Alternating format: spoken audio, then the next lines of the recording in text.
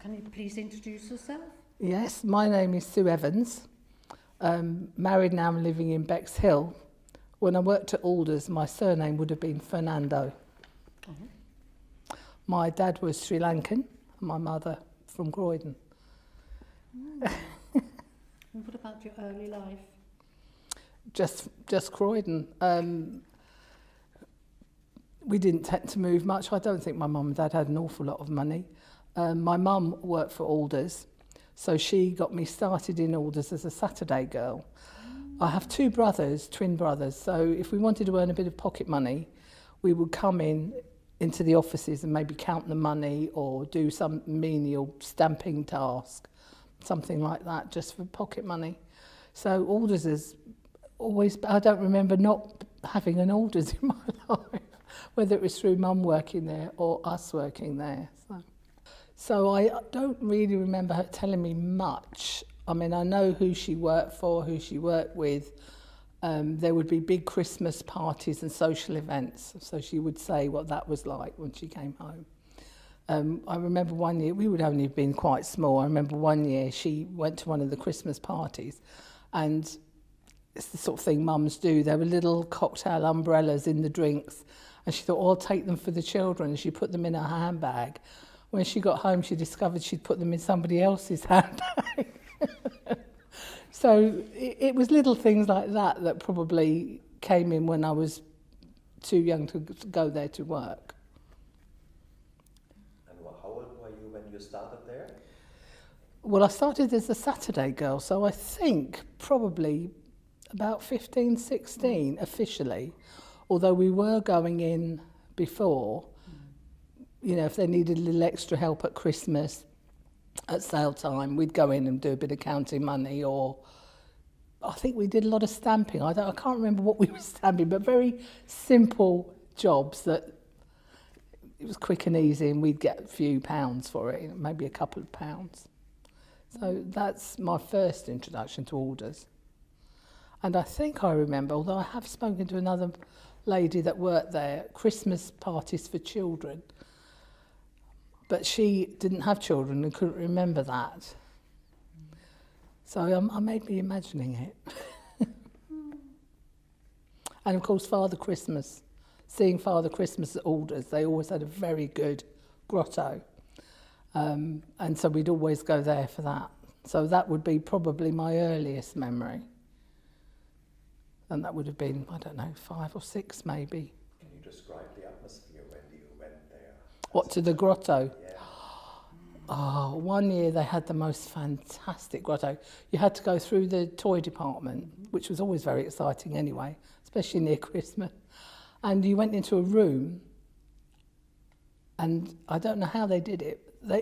You sat on little benches, and obviously there was some sort of screened picture going by you, and you were supposed to be on a swan. So you sat in what was like a little swan with the big swan head at the front. And you felt that you were moving because you were almost on like roller. I don't know how they did it, but it was fascinating. And you were convinced you were floating down the river. So you came in one door at the back and you went out the other door at the front, and there was Father Christmas. So it was beautifully done. And the window displays were very good then. But yeah, that would be my earliest memories, I would think. It was a great place to work. A good place to go and buy things too, because they would have a lot of choice. And yeah, I think for me it was just a lovely place. I mean, I didn't really ever go anywhere else. I would never really go to Debenhams or Grants, because ALLDERS with mum working there and blah blah was the place to go really for us. So in which department did you work between 74 and 78? Actually, I figured out I started earlier. In 1972, I went in as a Saturday girl, and I went into the cash office, which is where you deal, obviously, the cash. And then when I sort of got on a bit, then I went into the tube room, which was a part of the cash office, but a little separate. And of course, that was for the lamps and paragon tubes, the vacuum tubes, where the money shot through the store. when I was little and used to go in with mum maybe, I used to call it the dustbin room. Yeah. Because the noise was like when the dustbin men used to come to empty the bins. That clanking, whooshing sound. And I absolutely loved it. It was fascinating because you'd be sitting in a small room. I think there were 6 chairs, but very often there weren't 6 people. And the tubes would crash down onto a conveyor belt and you'd open them up quickly, deal with whatever needed to be done. It was from places in the store that did not have tills usually, because not every cash desk had a till, because you'd have needed hundreds of them. And you'd give change or you'd stamp a receipt if they were paying for HP, twist it up, find the tube to go back to the correct till, open it, whack it in, bang it up, and off it would go. And it would be on a busy day non-stop. It was a company called Lamson Paragon. They invented a pneumatic system where metal tubes about this side with rubber bumpers, as the best way to describe it, would travel through vacuum tubes. Through, I mean, it must have taken ages to put in, all these pipes everywhere. I can't remember if there was a tube up and a tube down, if you were in the store. I can't remember if it worked that way or the vacuum made the tube go whichever way you... I'm not sure how that worked. I've got a feeling it was one way in and another one out. But it was fascinating. It was really interesting. And at Christmas time or at sale time, you couldn't work fast enough. You would be sitting in money. You'd be walking across money to go out for lunch or a tea break. There was so much money, you literally throwing it into waste paper bins to deal with later. It was an amazing thing to see. And obviously they could only have people they trusted working in there because it would have been so easy to just pick up this money and walk off with it.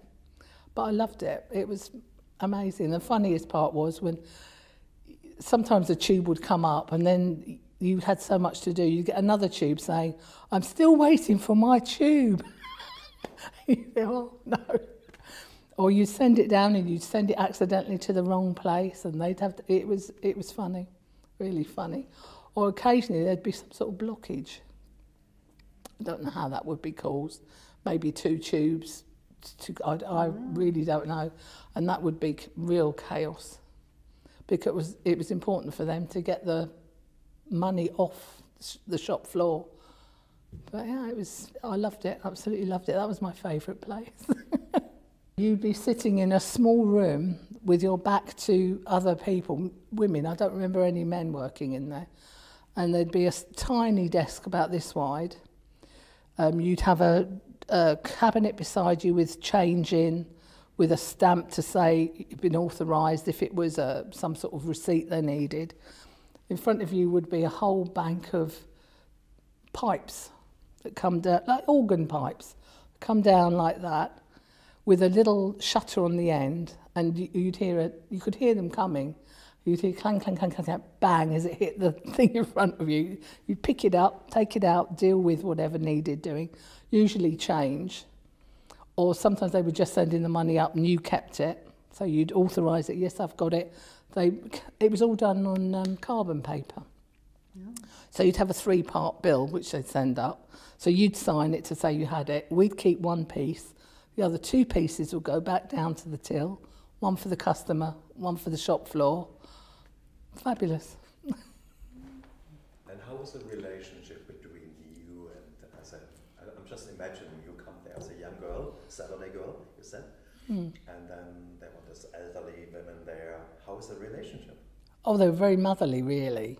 And plus they knew my mum, and very often their children would come in. If, you know, it's the sort of thing that happened, yeah. So no, it was really very nice. There were very few men working in there. I mean, I remember 1 or 2, namely the managers of the thing, but not actually doing the work. And were you trained on a job, or you had a little introduction period, training or something? Trained on the job, really. To be honest, it wasn't rocket science. It was just giving change and stamping things in the tube room. It wasn't difficult. It was, you had to pay attention, because if you sent the tube to the wrong place and you were sending money back, change back, you didn't know who was going to get it the other side.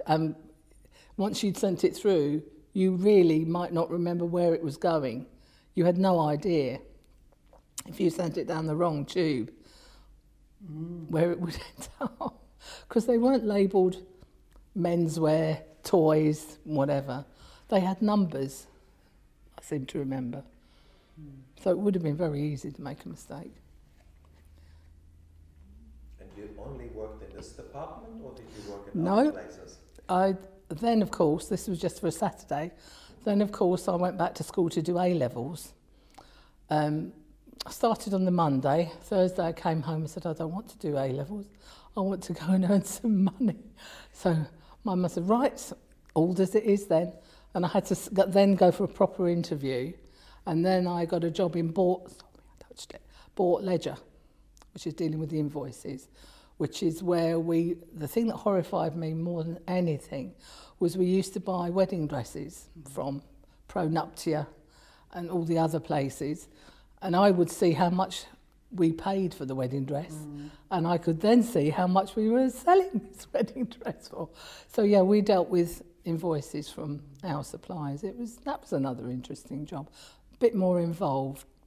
And I think I was there full time for approximately 3 years, and that was it. Then I left ALLDERS completely. And can you describe the atmosphere in this job? New job. I think with ALLDERS, part of the fun was the characters. There were so many different people. And I'm not going to mention his name, but the boss of our department at the time, he was a very nice man, but he did nothing. And I seriously mean he did nothing. He would want, mind you, we used to do it. I have to admit, if we wanted a 5-minute, well, half an hour break, we would pick up a piece of paper and say, I'm just going down to menswear. And you'd go down to, pretend you were going to menswear to the offices there, because each individual department had their own office, to ask a question about an invoice. And you could wander off around the store looking at the new clothing coming in and the makeup. But this boss, that was his working life. He would just wander about the store, making friends with all the managers and the people in the store. He was eventually found out and got rid of, though, but he had a very nice working life, put it that way. But it was fun because there were so many characters.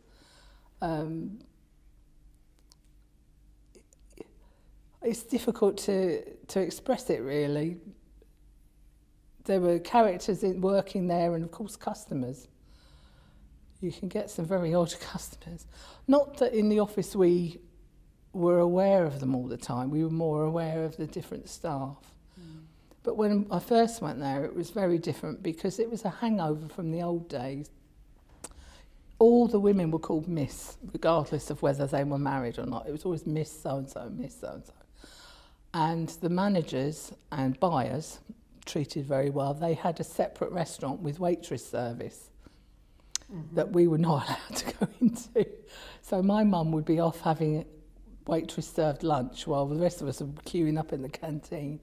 But they did stop that after a while. But there were hierarchies within the store, I think. The buyers were always very well thought of because they had a lot of power. They had buying power. They would choose what was going to be sold in the store. The managers had power. And the girls in perfumery had power. They were so beautiful, beautifully made up. They were often employed by the makeup company, by Estee Lauder or whoever. So they'd have a nice uniform. But you just knew where they worked when they wafted up to the canteen. So there was like a class system, if you like, within the store. I don't know, I imagine that eventually stopped because the managers lost their private canteen and everything became a bit more democratic, I think. Yeah, because if you get very clever, you can pretend you're going to query an invoice. Was it strict? I imagine it was stricter on the shop floor. You had to stand by a till, you had to serve customers. I was trying to remember if they had a staff uniform, and I don't remember. I can't remember it. I think they tried to introduce one, but of course that didn't apply to us. But the thing is, you just didn't really mess around. You there and did your job. You didn't. We had some very funny instances. We had an awful lot of temps. And we used to have a beautiful delicatessen in the basement called Cullen's. Big famous place, no longer exists, but you could get alcohol. And we had an Australian temp who would come with one of the big cups, and we assumed it was water, but he was drinking alcohol all day. And he would just get more and more drunk and more silly. But no one ever seemed to do anything about these things, because being a temp, you just said, well, we'll have a different one next week, thank you. So life, I think working life was fun then. It was different. You haven't got the stresses you have now. As long as you did your job, people didn't really... And I think we had much more of a work ethic, and we didn't have to be told, you need to be here at 9, you need to do your job, you can't go until 5. We just did it. I tried to persuade my immediate boss to come here and talk to you, because she started in 1956 with her sister, and she's amazing. She's still climbing trees to prune them. I know. But she didn't want to be recorded. But I have spoken to her, but she remembers starting and how they came for interviews, her and her twin sister. They came along and they had pink cardigans that their mother had brought them new, and they were told, yes, you have the job, but you can't come in a pink cardigan, it's too bright. And they were only working in the offices, so they had to be bought grey cardigans for work. And she remembers Miss. You always call someone Miss and your boss Mr. But also there were nicknames. My mum was Mrs. Fernando, or Miss Fernando, they probably called her. But they never called her that, they called her Ferdy. Oh, okay. So when I started, I was little Ferdy. So everybody had little nicknames. And I remember, but I hope this is true. I hope this is true. We had a store detective called Mrs. Ardley, and she was an ex-prison warden who'd come from, I'm not sure which one, but she was reputed to have been the prison warden with Ruth Ellis the night before she was hung. And she was amazing because she was a big woman. And she'd always wear what we call outdoor clothes. So she wasn't wearing uniform or anything. She'd have to put a coat on. She'd wander around the store. And she very often just leapt on shoplifters. There's no two ways about it. She wouldn't try and take them gently by the arm and apprehend them. She would literally jump on them. But this is what I mean. It was the characters. And of course these rumours will go around. Guess what she's done today? Guess who she jumped on today? So it was like family, really, I think. That's the only way I can describe it. So what was your relationship with the buyers? Purely to process the paperwork, really. Process the invoices. They would organise buying stuff in, and then we would organise the payment of those invoices. So basically you needed to check that this stock had actually arrived, was correct, they were happy with it, and then we would pay the invoice. Do you remember what kind of companies you got your goods from? Oh goodness, all over. So many. Because at Bought Ledger you dealt with invoices for the whole store, so there was everything from, I don't know, can't think of a Westinghouse cookers to people that selling bathrooms to, I mean, Alders literally, I can't think what they didn't sell, to be honest. And at one time they even tried a pet department because my brothers started to work on Saturday in Alders too, being a family thing. And one of their girlfriends, who became their wife, worked in the pet department. And my mum walked through one day and came home with 2 gerbils, which then turned out to be about 30 gerbils. But so, yeah, they tried a pet department. I don't think it was particularly successful. So the suppliers, Pro Nuptia for wedding dresses, Wedgwood for china, curtains would have come from all over. I can't think of a curtain company. Vantona is the name. We had Noritaki china, and of course that comes from Sri Lanka. We had beautiful china department with lovely ornaments. We had Royal Copenhagen ornaments and all sorts of things. Bang & Olufsen, the stereos, the TVs, all sorts of things. We had bedding departments, which wasn't just bedding, duvets, pillows. It was the actual bed. We really used to sell so much. And then there was the wonderful bargain basement. I don't know if anyone's mentioned the bargain basement. They tried that for a short time. That was literally in the basement, and that was selling very cheap things, bulk buying lots of cheap things and trying to sell them cheaply. I'm trying to think what else they tried that didn't work. Well, there was a hairdressing department. They also, at one time, I'm not sure why or how, took in the breast screening department for Mayday Hospital. So we actually had breast screens in there. Actually, I think people probably thought, oh, that's nice, because it was, I mean, Alders was Croydon. Yeah. If you were coming to Croydon, you were usually coming to Alders. It's such a shame now. It's unbelievable that it's gone, really. But I'm trying to think what the demise was. I presume probably the internet. And they had a lot of competition from Debenhams and Grants and things. I wouldn't say Alders were the cheapest, but the quality was very good. And also, of course, Alders, you had Alders in Bromley, and, well, there were so many, because Alders then became part of the UDS group. And I remember also they had a home for retired members of staff in Mill Hill somewhere, because they offered my mum a little place. It was like almshouses, but we were quite young, and we said, no, you can't go. So she didn't take them up on it. So they actually did really care for their staff, I think. It's certainly in the old days. And what was the reason you left eventually? After 5 Well, years or 4 years? 6 years, if you count Saturday Girl. I've been there 6 years. I think because I worked in the offices. My mum worked in the next. She stopped being the head of cash office. She became the manager of the pensions. And I think I just wanted to move away from my mum, really, to try and do it on my own and just have a change. And I think if you worked in Alders, most of those people worked there their whole working life. And I just thought, I don't really want to do this. So I decided to go elsewhere. I went to work for Philips. Do you know the big Philips building down there? And then I became a civil servant. But yeah. So in Luna House. So I worked with the asylum seekers in Luna House. And then we decided to move out of Croydon, and I stopped work. We've been away from Croydon now for 12 years. So this is the first time I've come back in 12 years.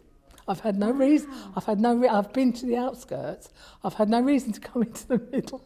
So I can't believe the change. It's incredible. So I've only heard the demise of Alders second hand. My husband comes up and stays in Croydon and travels to London.